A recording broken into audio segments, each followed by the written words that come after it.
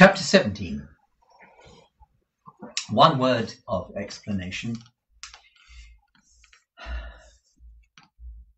In the late 18th century and in the 19th century even more so, when a family member died or someone with whom you were connected, it was the custom for everyone to wear black for a prolonged period of time. Months, certainly. And this was referred to as being in mourning. If your clothes were black clothes, as black as possible, every item of clothing, that was mourning, being in mourning. And of course, Kate had just lost her father, so she was dressed all in black. Chapter 17. It was with a heavy heart and many sad forebodings, which no effect could banish, that Kate Nickleby, on the morning appointed for the commencement of her engagement with Madame Mantalini, left the city when its clocks yet wanted a quarter of an hour to 8, and threaded her way alone amid the noise and bustle of the streets towards the West End of London. At this early hour, many sickly girls, whose business, like that of the poor worm, is to produce with patient toil the finery that bedecks the thoughtless and luxurious, traverse our streets, making towards the scene of their daily labour, and catching as if by stealth in their hurried walk the only gap of wholesome air and glimpse of sunlight which cheers their monotonous existence during the long train of hours that make a working day. She arrived at Madame Mantalini's some minutes before the appointed hour, and after walking a few times up and down in the hope that some other female might arrive and spare her the embarrassment of stating her business to the servant, she knocked timidly at the door, which after some delay was opened by the footman, who had been putting on his striped jacket as he came upstairs and was now intent on fastening his apron. "Is Madame Mantalini in?" faltered Kate. "Oh, not often out but this time, miss," replied the man, in a tone which rendered miss something more offensive than my dear. "Can I see her?" asked Kate. "Aye," replied the man, holding the door in his hand and honouring the enquirer with a stare and a broad grin. "Lord, no!" "I came by her own appointment," said Kate. I am to be employed here." "Oh, you should have rung the workers' bell," said the footman, touching the handle of one on the doorpost. "Let me see, I forgot. Miss Nickleby, isn't it?" "Yes," replied Kate.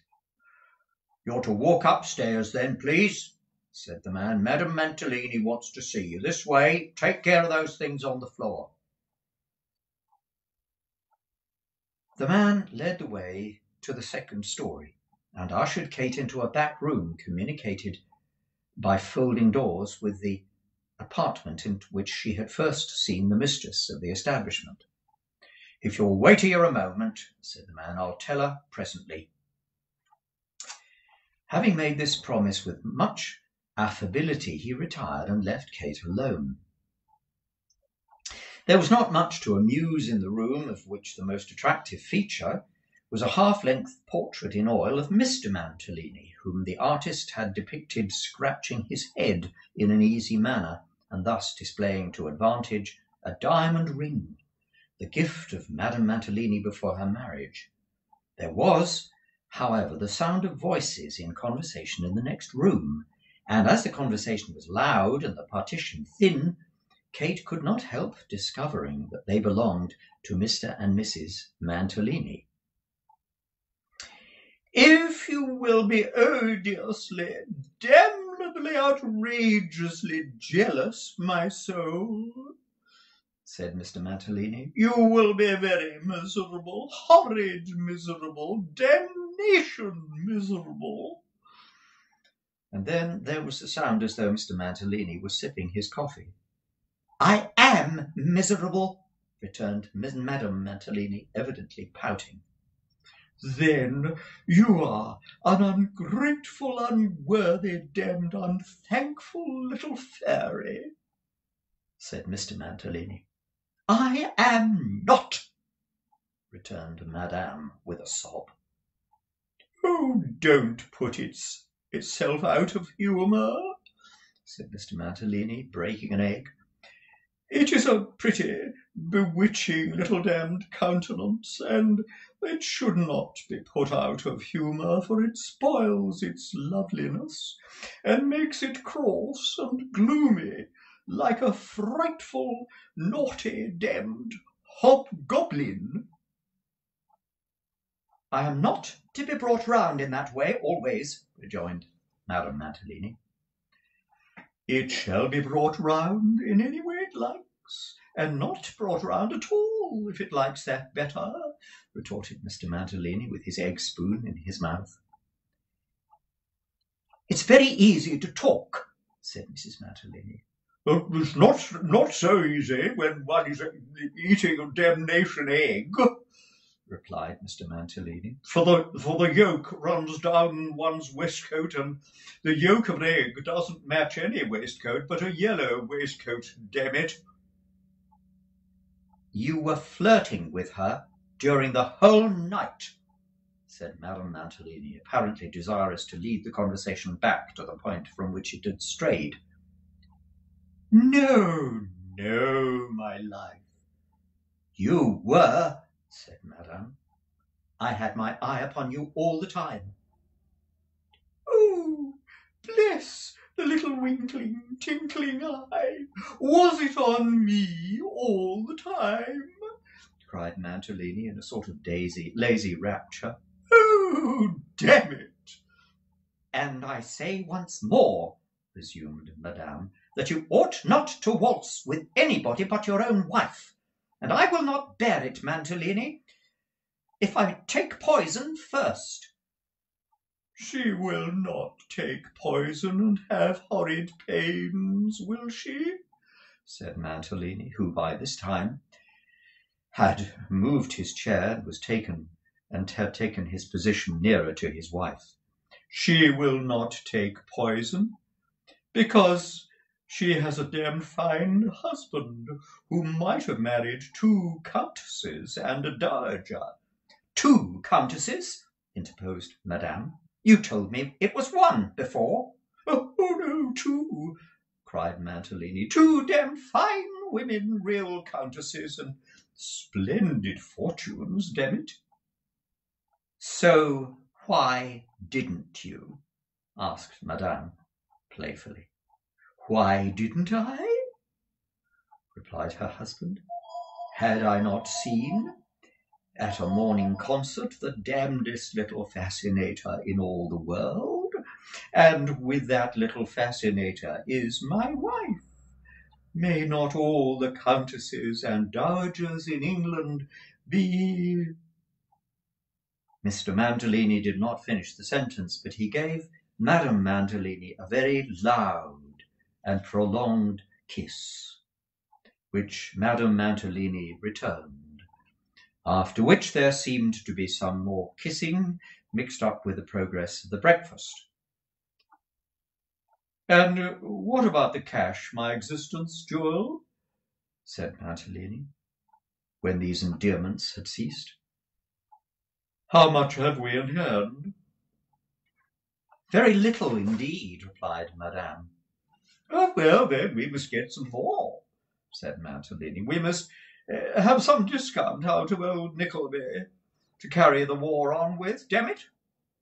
"You can't want any more just now," said Madame coaxingly. "My life's soul," returned her husband,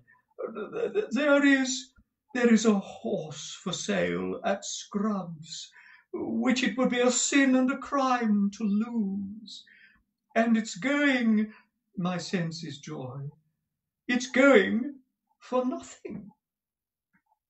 "For nothing?" cried Madame. "I'm glad of that." "For actually nothing," replied Mantalini. 100 guineas down will buy him mane and crest and legs and tail, all of the damnedest beauty. I will ride him in the park before the very chariots of the rejected countesses. The damned old dowager will faint with grief and rage. The other two will say, 'Oh, he is married, he has made away with himself. It is a damned thing, it is all up.' They will hate each other damnably and wish you dead and buried. Ha, ha, ha, damn it!" Madame Mantalini's prudence, if she had any, was not proof against these triumphal pictures. After a little jingling of keys, she observed that she would see what was in her desk, and rising for that purpose, opened the folding door and walked into the room where Kate was seated. "Dear me, child!" exclaimed Madame Mantalini, recoiling in surprise. "How came you here?" "Child?" cried Mantalini, hurrying in. "How came? Oh, damn it! How d'ye do?" "I have been waiting here some time, ma'am," said Kate, addressing Madame Mantalini. "The servant must have forgotten to let you know I was here, I think." "You really must see to that man," said Madame, turning to her husband. "He forgets everything." "I will twist his damned nose off his countenance for leaving such a very pretty creature all alone by herself," said her husband. "Mantalini," cried Madame, "you forget yourself." "I don't forget you, my soul, and never shall, and never can," said Mantalini, kissing his wife's hand and grimacing aside to Miss Nickleby, who turned away. Appeased by this compliment, the lady of the business took some papers from her desk, which she handed to Mr. Mantalini, who received them with great delight. She then requested Kate to follow her, and after several feints on the path past of Mr. Mantalini to attract the young lady's attention, they went away, leaving that gentleman extended at full length on a sofa, with his heels in the air and a newspaper in his hand. Madame Mantalini led the way down a flight of stairs and through a passage to a large room at the back of the premises, where there were a number of young women employed in sewing, cutting out, making up, altering, and various other processes, known only to those who are cunning in the arts of millinery and dressmaking. It was a close room with a skylight, and as dull and quiet as a room could be. On Madame Mantalini calling aloud for Miss Nagg, a short, bustling, overdressed female, full of importance, presented herself, and all the young ladies suspended their operations for a moment and whispered to each other sundry criticisms upon the make and texture of Miss Nickleby's dress, her complexion, cast of features, and personal appearance, with as much good breeding as one could expect displayed by her very best society in a crowded ballroom. "Ah, Miss Nagg," said Madame Mantalini, "this is the young person of whom I spoke." Miss Nagg bestowed a reverential smile upon Madame Mantalini, which she dexterously transformed into a gracious one for Kate, and said that certainly, although it was a great deal of trouble to have young people who are wholly unused to the business, still she was sure the young person would try to do her best. Impressed with this conviction, she, that is Miss Nagg, felt an honest interest in her already. "I think that for the present, at all events, it will be better for Miss Nickleby to come into the showroom with you and try things on for people," said Madame Mantalini. "She will not be able for the present to make to be of much use in any other way, and her appearance will suit me very well, Madame Mantalini, interrupted Miss Nagg. So it will, and to be sure, I might have known that you would not be long in finding that out, for you have so much taste in all these matters that really, as I often say to the young ladies, I don't know how, when, or where you could possibly have acquired all you know. Miss Nickleby and I are quite a pair, Madame Mantalini. Oh, I am a little darker than Miss Nickleby, and I think my foot is a little smaller. Miss Nickleby, I am sure you will not be offended by my saying that. One consideration is that our family always have been celebrated for our small feet. Ever since our family had any feet at all, and indeed, I think I had once an uncle, Madame Mantalini, who lived in Cheltenham, and he had the most excellent business as a tobacconist. When he had very small feet, such small feet that they were no bigger than those that are usually joined to the end of wooden legs. The most symmetrical feet, Madame Mantalini, that you could ever imagine. Here Miss Nagg paused to take breath. And while she pauses, it may be observed, not that she was marvellously loquacious and marvellously deferential to Madame Mantalini, since these folks require no comment whatsoever, but that every now and again she was accustomed, in the torrent of her discourse, to produce a loud, shrill, clear the import and meaning of which was variously interpreted by her acquaintance as holding that Miss Nagg dealt in exaggeration and introduced the monosyllable when any fresh invention was in course of coinage in her brain. Others thought that when she wanted a word, she threw it in to gain time, and others that she might produce one of these outbursts to prevent anybody else from striking into the conversation. It may be further remarked that Miss Nagg still aimed at youth, although she had shot beyond it years ago, and that she was weak and vain, and one of those people who are best described by the axiom that you may not trust them as far as you could see them, and certainly no further. You'll take care that Miss Nickleby understands her hours and so forth, said Madame Mantalini. So I'll leave her with you. You'll not forget my directions, Miss Nagg? Miss Nagg, of course, replied that to forget anything Madame Mantalini had directed was a moral impossibility, and that lady, disposing a general good morning amongst her assistants, sailed away. Charming creature, isn't she, Miss Nickleby? Said Miss Nagg, rubbing her hands together. I have seen very little of her, said Kate. I hardly know yet. And have you seen Mr. Mantalini? Inquired Miss Nagg. Yes, I have seen him twice. Isn't he a charming creature? Indeed, he doesn't strike me as being so by any means, replied Kate. No, my dear, no, cried Miss Nagg, elevating her hands. Why, goodness gracious mercy, where is your taste? Such a fine, tall, full-whiskered, dashing, gentlemanly man, with such teeth and hair and well, you do astonish me. I dare say I am very foolish, replied Kate, laying aside her bonnet. But as my opinion is of very little importance to him or anyone else, I do not regret having formed it, and shall be slow to change it, I think. He's a very fine man, don't you think so? Asked one of the young ladies. Indeed, he may be, for anything I could say to the contrary, replied Kate.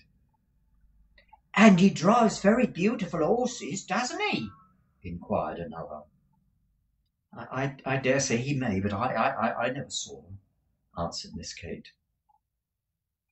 Never saw them? Interposed Miss Nagg. Oh, well, there it is at once, you know. How can you possibly pronounce an opinion upon a gentleman if you don't see him, as he turns out altogether? There was so much of the world, even of the little world of the country girl, in this idea of the old milliner, that Kate, who was anxious for every reason to change the subject, made no further remark and left Miss Nagg in possession of the field. After a short distance, during which most of the young people made a closer inspection of Kate's appearance and compared notes respecting it, one of them offered to help her off with her shawl, and the offer being accepted, inquired whether she didn't find black very uncomfortable to wear. I do indeed, replied Kate with a bitter sigh. So dusty and hot, observed the same speaker, adjusting her dress for her. Kate might have said that mourning is sometimes the coldest wear which mortals can assume, that it not only chills the breast of those it clothes, but extends its influence to summer friends, freezing up their sources of goodwill and kindness, and withering all the buds of promise they once so liberally put forth, leaving nothing but bare and rotten hearts exposed. There are few who have lost a friend or relative constituting life in life their sole dependence, who have not keenly felt this chilling influence of their sable garb, in other words, of their black mourning clothes. She had felt it acutely, and feeling it at the moment, could not restrain her quiet tears. Oh, I'm very sorry to have wounded you by my thoughtless speech, said her companion. I didn't think of it. Are you in mourning for some near relative? For my father, answered Kate. For what relation, Miss Simmons? asked Miss Nagg in an audible voice. Her father, replied the other softly. Oh, her father, eh? said Miss Nagg without the slightest depression of her voice. Ah, a long illness, Miss Simmons? Was it a long illness? Hush, replied the girl. I don't know. Our misfortune was very sudden, said Kate, turning away, or I might purpose, at a time like this, enable myself to support it better. There had existed not a little desire in the room, according to its invariable custom, when any new young person came in. But, although it might have been very naturally increased by her appearance and emotion, the knowledge that it pained Kate in appearance and emotion was sufficient to repress even this curiosity, and Miss Nagg, finding it hopeless to attempt extracting any further particulars, just then reluctantly commanded silence and bade the work begin again. In silence, then, the tasks were plied until 1:30, when a bag containing a baked leg of mutton with potatoes appeared and was served in the kitchen. The meal over, and the young ladies having enjoyed the additional relaxation of washing their hands, the work began again, and was again performed in silence, until the noise of carriages rattling through the streets and of loud double knocks at doors gave token of the day's work that there were fortunate members of society in the room above, and the proceedings were about to begin. One of these double knocks at Madame Mantalini's door announced the coming of some great lady, or rather some rich lady, for there is occasionally a distinction between riches and greatness, who had come with her daughter, to approve of some court dresses, which had been a long time preparing, and upon which Kate was deputed to wait, accompanied by Miss Knag, and officered, of course, by Madame Mantalini. Kate's part in the pageant was humble enough, her duties being limited to holding articles of costume until Miss Knag was ready to try them on, and now and then tying a string or fastening a hook and eye. She might not unreasonably have supposed herself beneath the reach of any arrogance or bad humour, but it happened that the lady and her daughter were both out of temper that day, and the poor girl came in for her share of their revilings. She was awkward, her hands were cold, she was dirty, coarse, she could do nothing right. They wondered how Madame Mantalini could have such people about her, and they requested that they might see another young woman the next time they came in, and so forth. So common an occurrence would be hardly deserving of mention but for its effect. Kate shed many bitter tears when these people were gone, and felt for the first time humbled by her occupation. She had, it is true, quailed at the prospect of drudgery and hard service, but she had felt no degradation in working for her bread until she found herself exposed to insolence and pride. Philosophy would have taught her that the degradation was on the side of those who had sunk so low as to display such passions habitually and without cause. But she was much too young for such consolation, and her honest feelings were hurt. May not the complaint that common people are above their station often take its rise in the fact of the uncommon people being below theirs? In such scenes and occupations the time wore on until 9 o'clock. 9 o'clock, when Kate joined the dispirited with the occurrences of the day, and hastened from the confinement of the workroom to join her mother at the street corner and walk home, all the more sadly from having to disguise her real feelings and feign to participate in all the sanguine visions of her mother. "Bless my soul, Kate," said Mrs. Nickleby, "I've been thinking all day what a delightful thing it would be for Madame Mantalini to take you into partnership. Such a likely thing, too, you know. Why, poor dear papa's cousin's sister-in-law, Mr. Browndock, was taken into partnership by a lady who kept a school at Hammersmith, and he made his fortune in no time at all.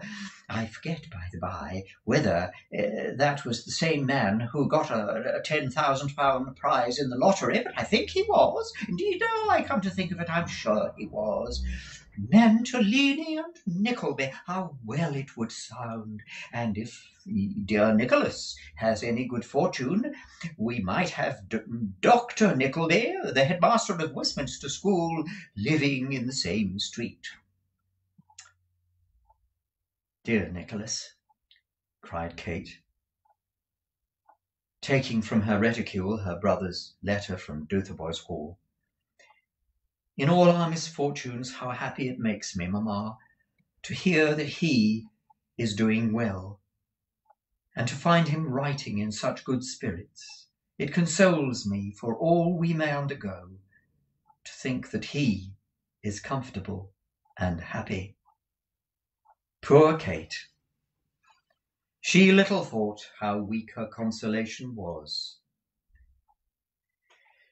and how soon she would be undeceived.